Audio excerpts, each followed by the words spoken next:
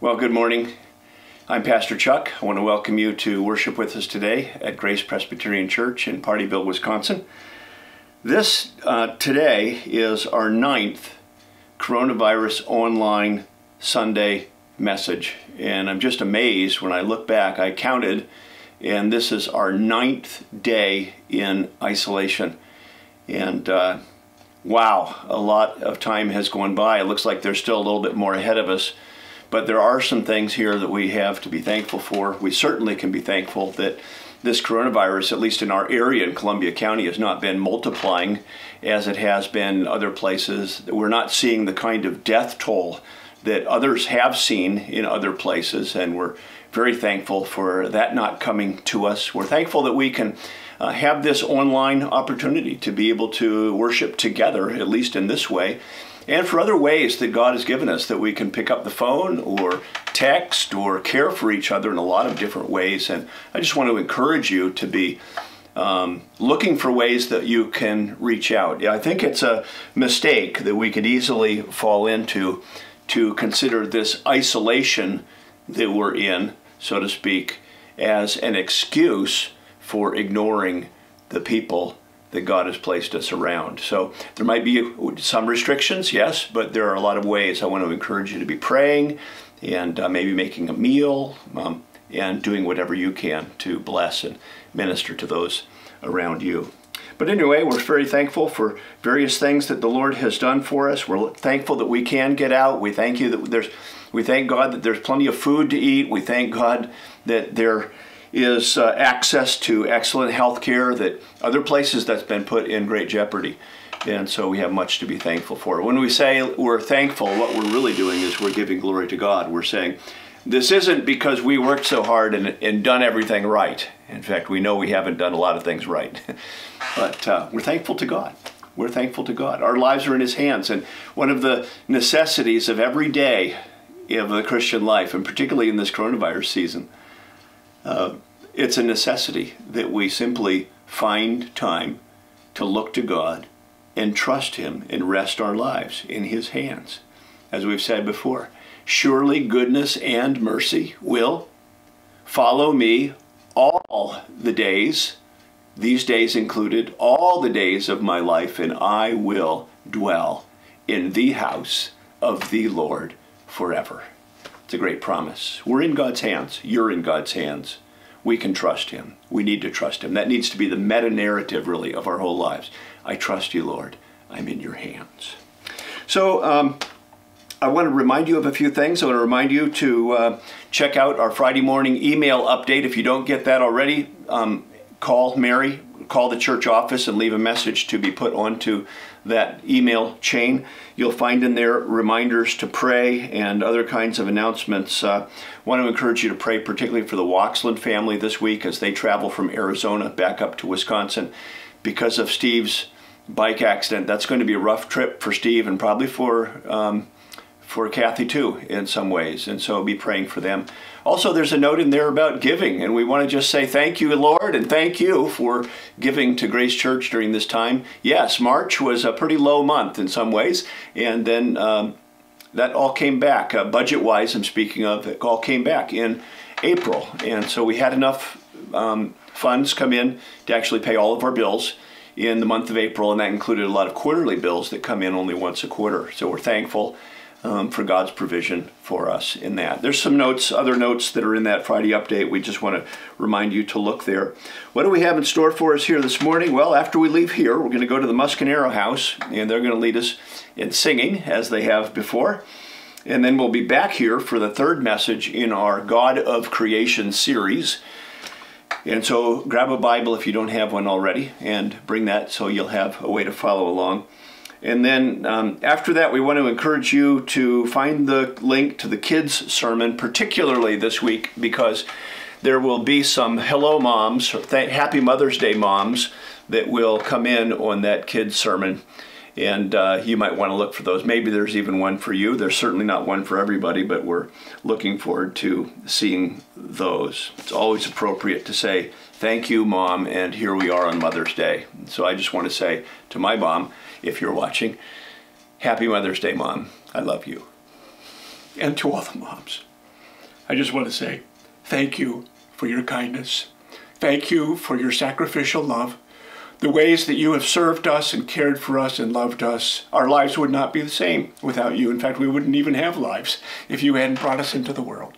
And so we want to thank you, moms, particularly, on this day. Well, let's see. Our call to worship is going to come from Isaiah chapter 49. I want to read that. And then after that, I'm going to lead us in prayer. And for leading in prayer today, I'm just going to actually turn to some of the Psalms, Psalms 51 through 56 roughly, and just kind of read some of the phrases there to lead us in our prayer today. So if you'd like to find those citations that I'm making, you can find them all in Psalm 51 through 56. Let's come to God, our call to worship, from Isaiah 49. Can a woman forget the nursing child, that she should have no compassion for the son of her womb? Even though these may forget, I will not forget you, declares the Lord. See, or behold, I have engraved you on the palms of my hand. Let us pray. Father in heaven, we just thank you, first of all, for your faithfulness, for your loving kindness, for your care, that you never leave us nor forsake us, that you are with us always to the ends of the earth. Thank you, Lord. We come to you in confession. Have mercy on me, O God, according to your steadfast love, according to your abundant mercy. Blot out my transgressions and wash me thoroughly from my iniquity. We're reading these from the Psalms. Every time it says me, let's think of that corporate me as we pray. Lord, wash me thoroughly from my iniquity, and cleanse me, cleanse us from our sin. Purge me with hyssop, and I will be clean. Wash me, and I will be whiter than snow. Let me hear joy and gladness. Let the bones that you have crushed rejoice. Lord, hide your face from our sins, and blot out all of our iniquities. Create in me a clean heart, O God, and renew a right spirit within me.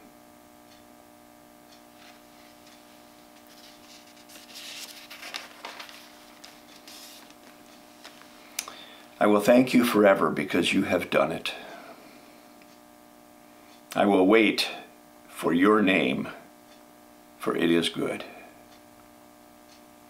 Thank you, Lord, for our salvation through Jesus Christ, not cleansed by hyssop, not cleansed by the blood of lambs or bulls, but by the blood of Christ. Thank you for that complete cleansing.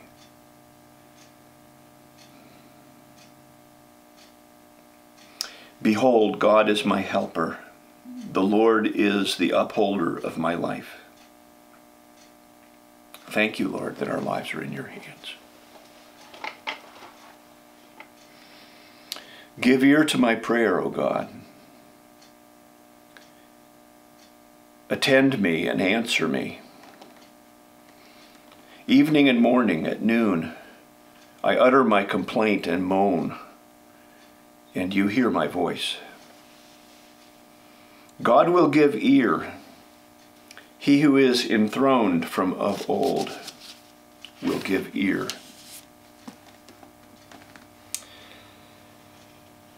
Cast your burden on the Lord, and he will sustain you. Lord, we just cast our burdens on you.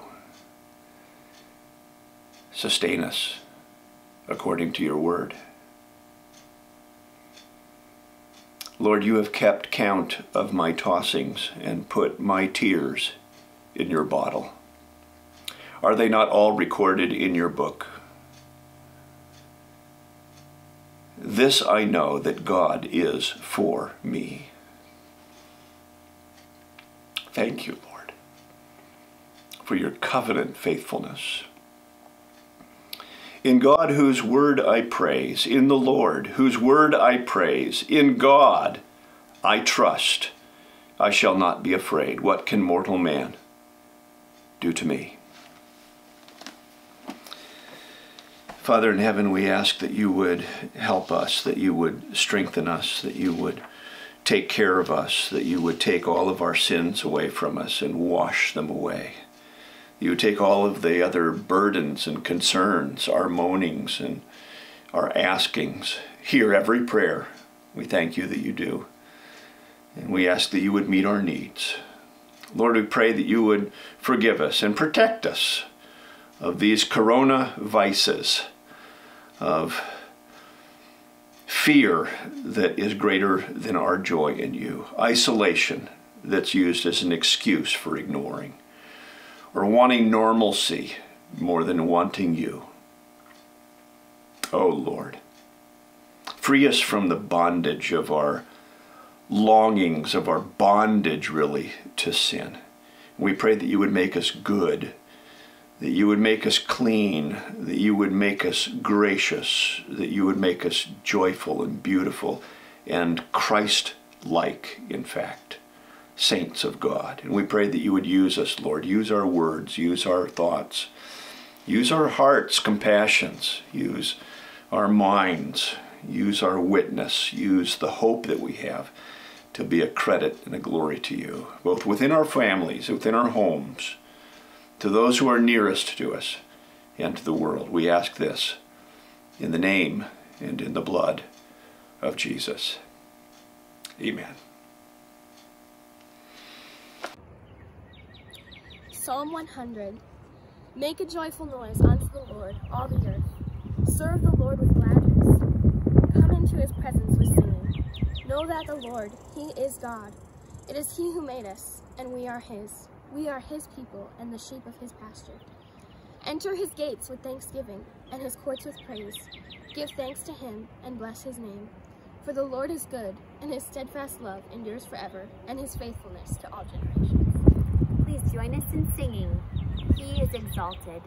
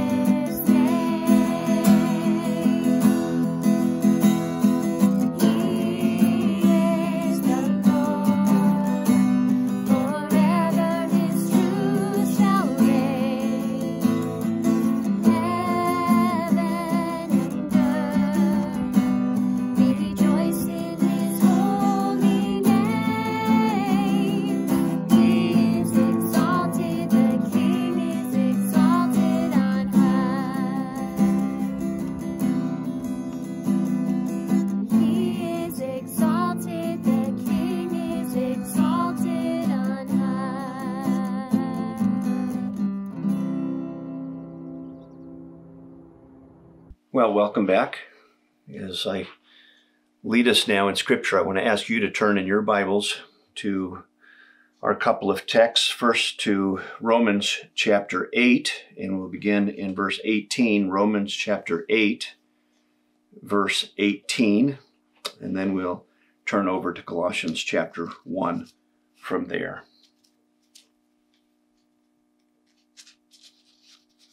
For I consider that the sufferings of this present time are not worth comparing with the glory that is to be revealed in us. For the creation waits eagerly for the revealing of the sons of God. For the creation was subjected to futility, not willingly, but because of him who subjected it, in hope that the creation itself will be set free from its bondage to corruption, and to obtain the freedom of the glory of the children of God. For we know that the whole creation has been groaning together in the pains of childbirth until now, and not only the creation, but we ourselves who have the first fruits of the Spirit groan inwardly as we await the adoption of sons, for the redemption of our bodies. For in this hope we are saved. Now hope that is seen is not hope, for who hopes for what he sees? But if we hope for what we do not see, we wait for it with patience. And then turning over to Colossians chapter 1, beginning in verse 15. Here the title over this scripture aptly put, the preeminence of Christ, the preeminence of Christ over his creation, over redemption, and over his bringing all things together in redemption. He is, speaking of Christ, he is the image of the invisible God, the firstborn of all creation. For by him all things were created, in heaven and on earth, visible and invisible, whether thrones or dominions or rulers or authorities, all things were created through him, that is, through Christ, and in him.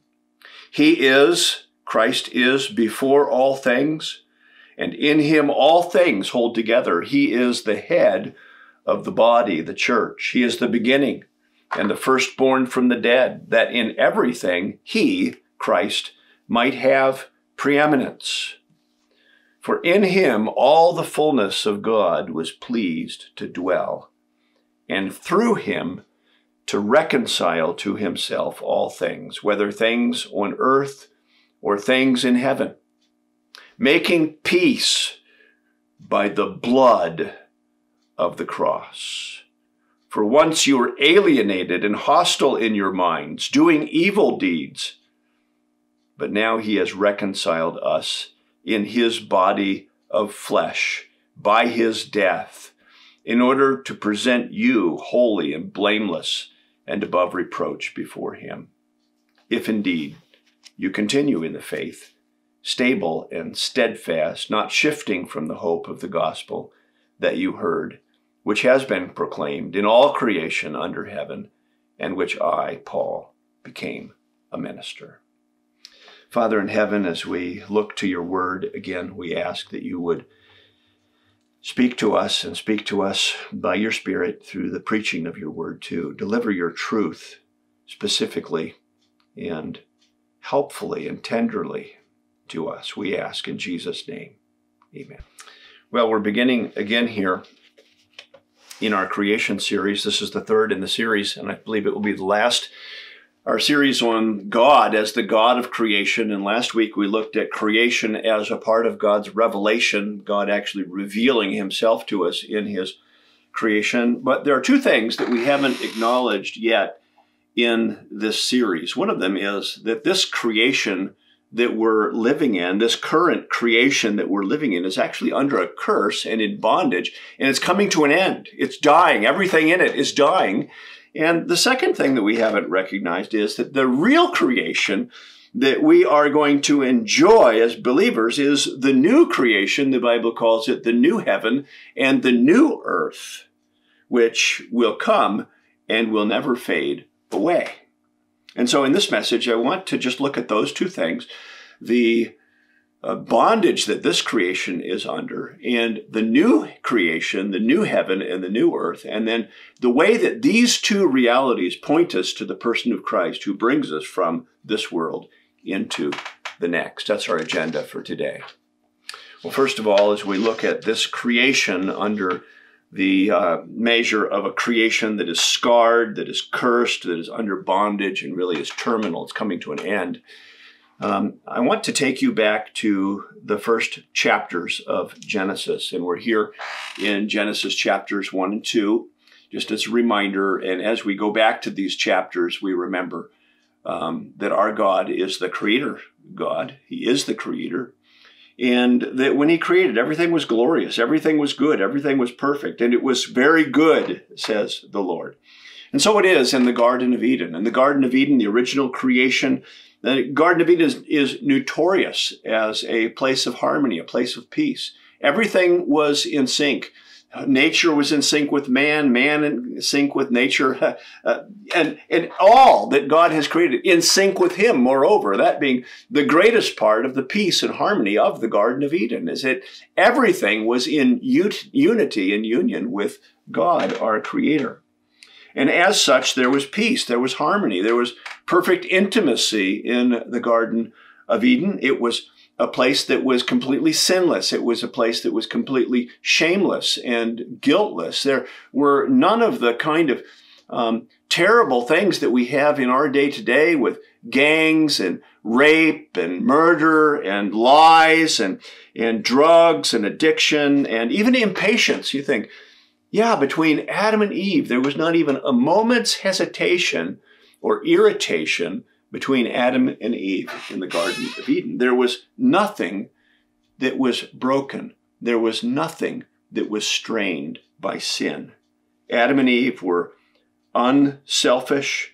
They were Godward. No one cried in the Garden of Eden. No one grieved in the Garden of Eden. And above all of those things, below all those things, there was no death. Nothing was dying and nothing died.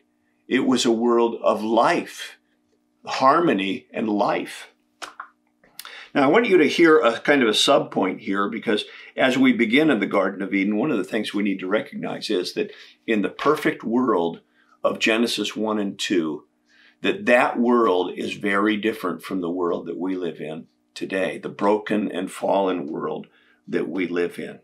And so in Genesis chapter 3, actually, that theme is introduced to us when Adam and Eve are given one command: you may eat from any of the trees of the garden, but do not eat from this particular tree, because in the day that you eat of it, in that day that you eat of it, you will surely die. And of course, they ate of the fruit of that tree.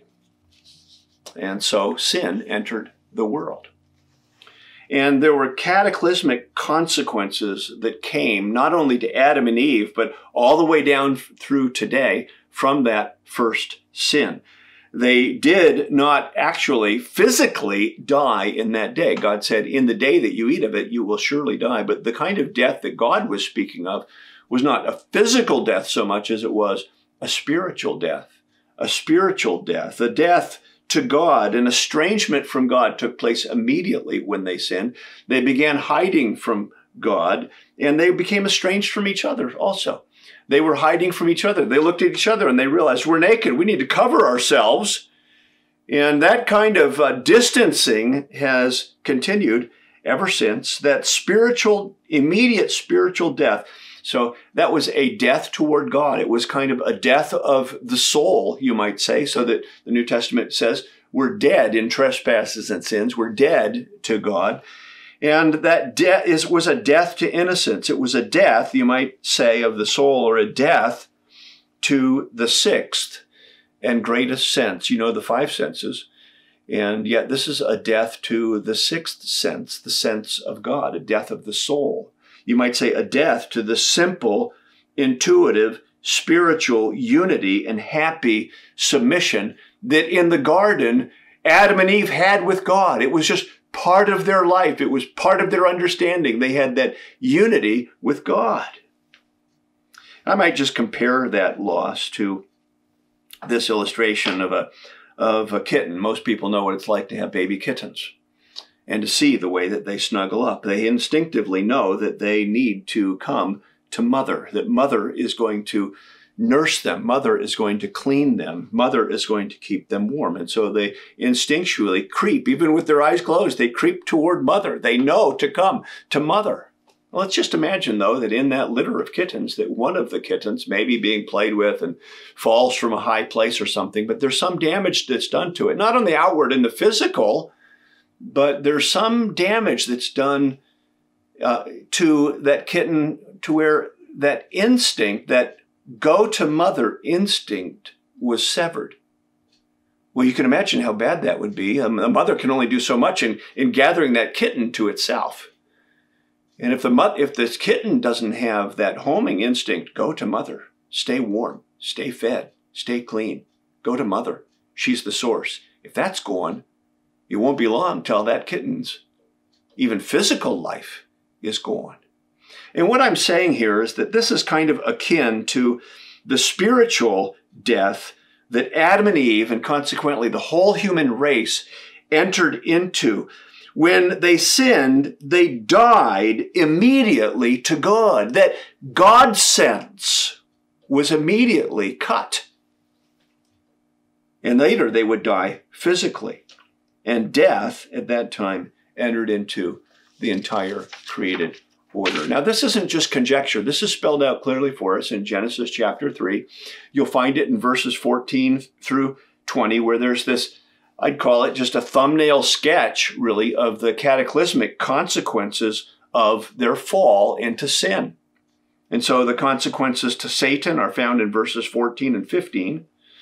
The consequences to Adam and Eve and the rest of creation are found in verses 16 through 19.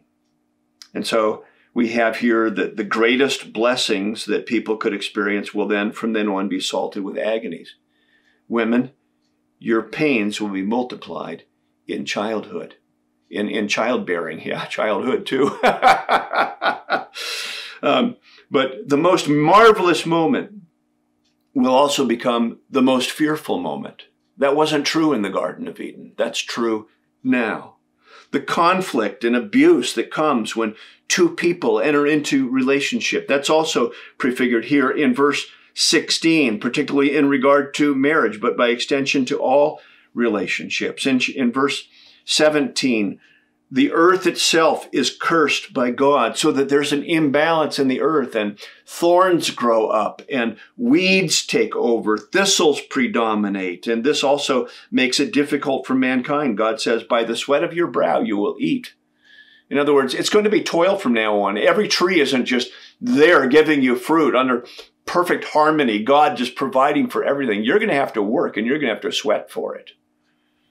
And then, of course, at the end of verse 9, that famous statement, for from the ground you came, or from dust you came, and to dust you will return, speaking of physical death. And that could rightly be put also as an epitaph, really, over every living thing that has ever lived. You will die. You will die. The mortality, the corruption of everything. Everything, though you might not be dead yet, you are dying. We're all headed, every leaf, every plant, every animal, every human being, headed for death, physical death. Now, we could fast forward then from Eden to our day. And what I want you to see here is that all of the nutshell of consequences that were spelled out for us there in Genesis 3 are really all there, and we're experiencing them today. They're just as evident, if not multiplied, to us today. And yet over these thousands of years of these consequences of the fall, we've become more or less accustomed to them. I mean, nobody wants to die, but we're all aware of death. It doesn't shock us anymore. We know that it's coming. And even though we live in a world that basically denies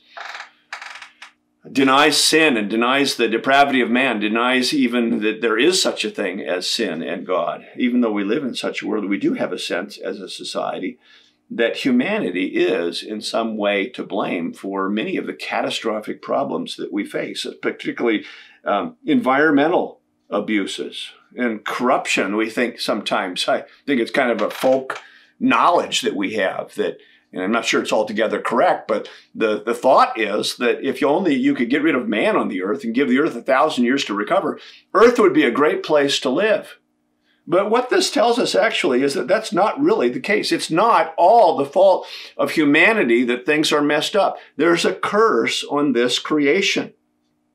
This is a fallen world. It's not just man. We live in a broken and fallen world. There would still be tornadoes. There would still be floods. There would still be earthquakes.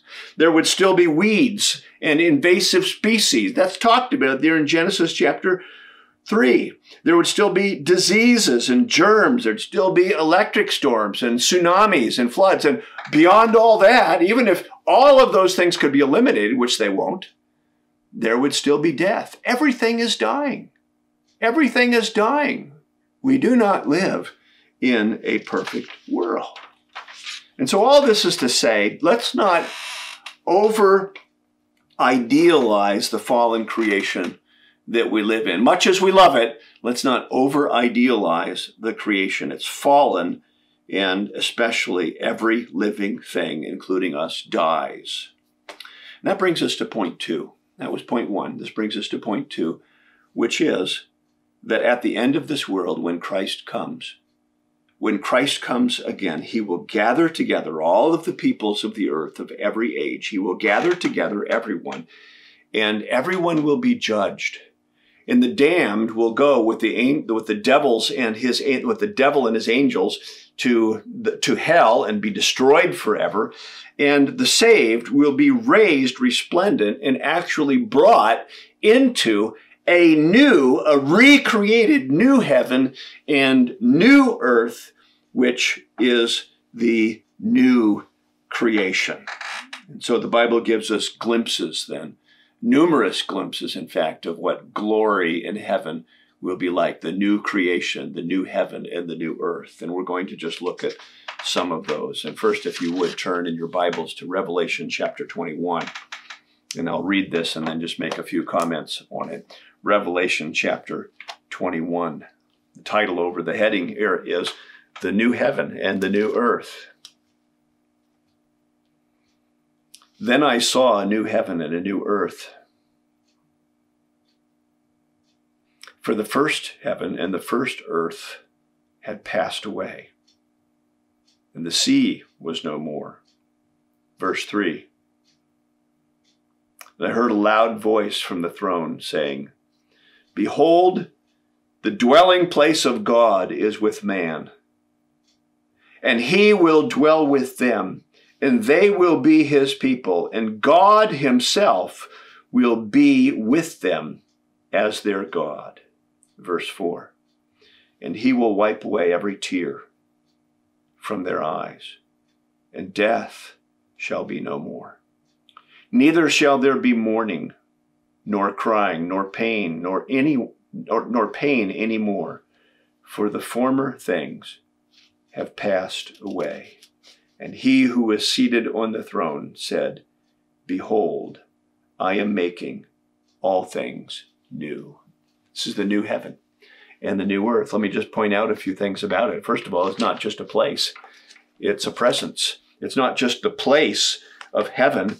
It is the presence. The very first thing about the new heaven and the earth is the restored unity between God and man. Let me read that to you. Behold, the dwelling place of God is with man, and he will dwell with them, and they will be his people, and God himself will be with them as their God. And so the thing that was severed, the thing that was broken in the fall, is the first thing that's repaired in the new heaven and the new earth. Fellowship, unity, harmony of heart with God.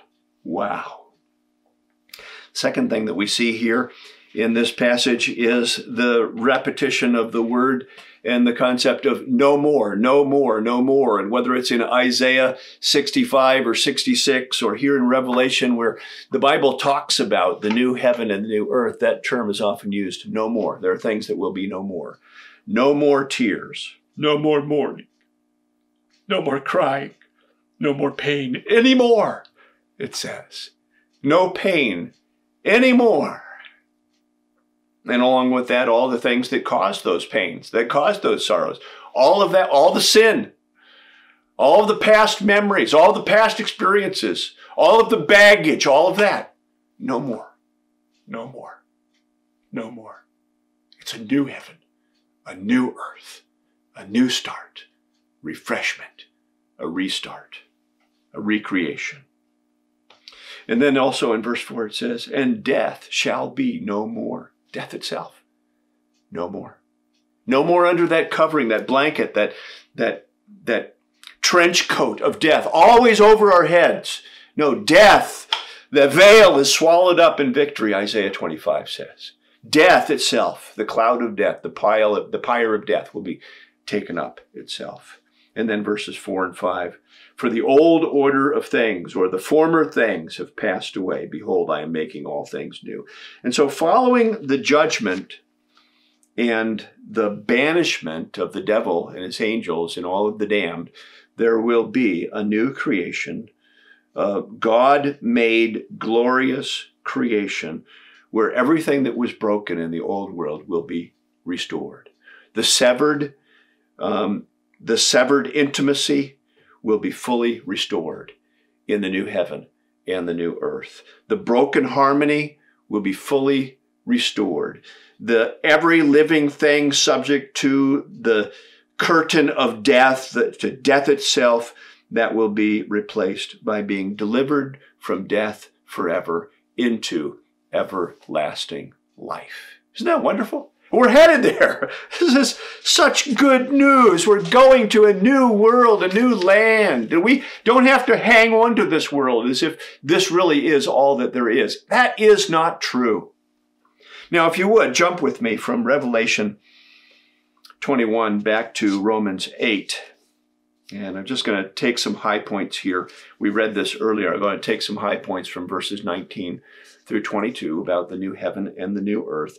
And what we're seeing here is that in the new world order, that the creation itself will be renewed. It says, and I'll just take the highlights here, verse 19. For the whole creation, this creation that we're living in now, the whole creation waits with eager longing. Verse 22, for we know that the whole creation, yes, this world, the whole creation has been groaning together as in the pains of childbirth until now. That's the world we live in. And then verse 21, for the creation itself will be set free, from its bondage to corruption. When we read corruption, we think decay and degrading and death. Will be set free from death. And what this adds to the picture here of the new heaven and the new earth is that God isn't just saving souls of men. God isn't just saving and redeeming, drawing men to him and women to him where there will be harmony and intimacy with him forever. No, in fact, God is redeeming the whole creation.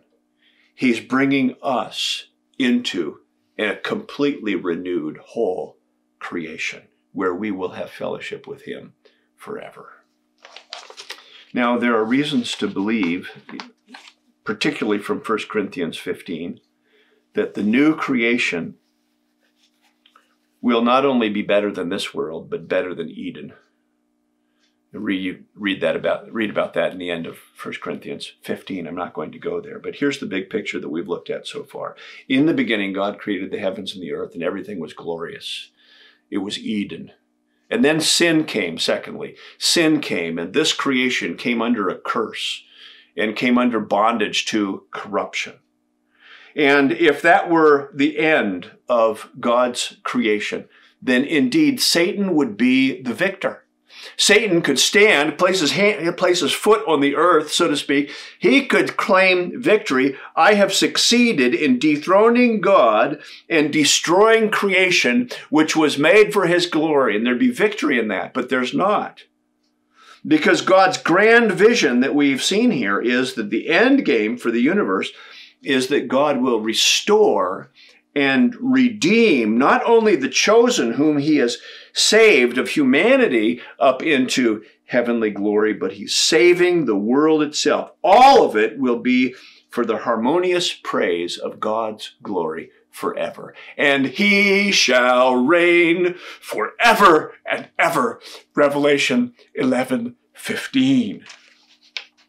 Now, just building on this in closing, I want to just have a few summary things to add here. And the first is that the new creation, the new heavens and the new earth, isn't made possible by God twirling his magic wand.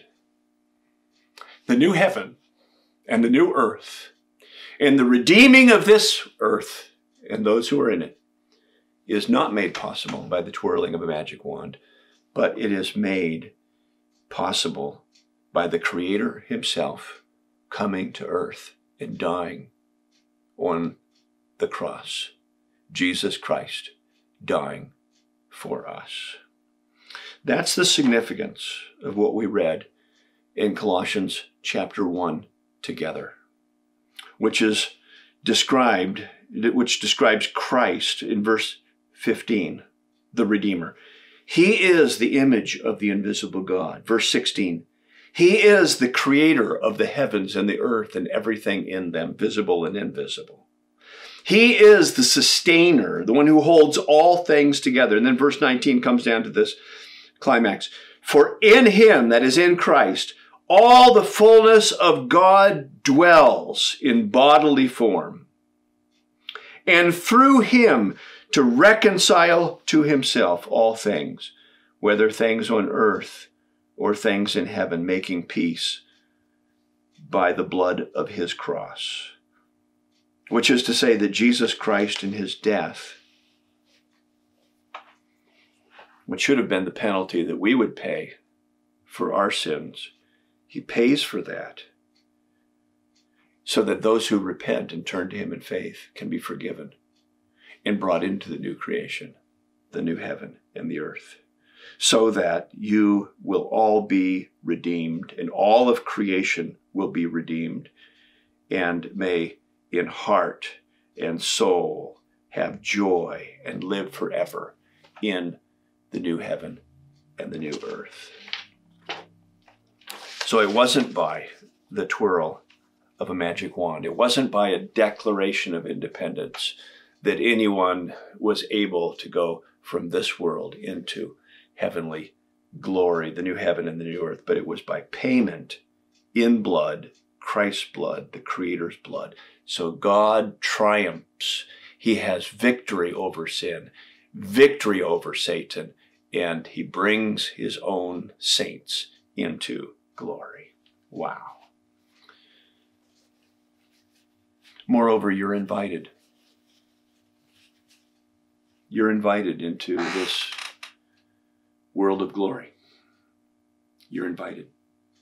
The invitation is simply this. Repent of your sin to God. Acknowledge it. Repent of your sin and trust in Jesus Christ, the payment for sin and the forgiver of sin, and you shall be saved. Wow, what an invitation. And it's not just an invitation, it's also the basis on which we enter into everlasting glory. Believe in the Lord Jesus Christ and you will be saved. And if not, excluded, unsaved. Where do you stand in relation to eternity? What have you made of the invitation that Christ has made? If you laid down your life to him in repentance and faith and said, take my life, I give it up to you. I give everything up to you. I want to be yours. I trust you.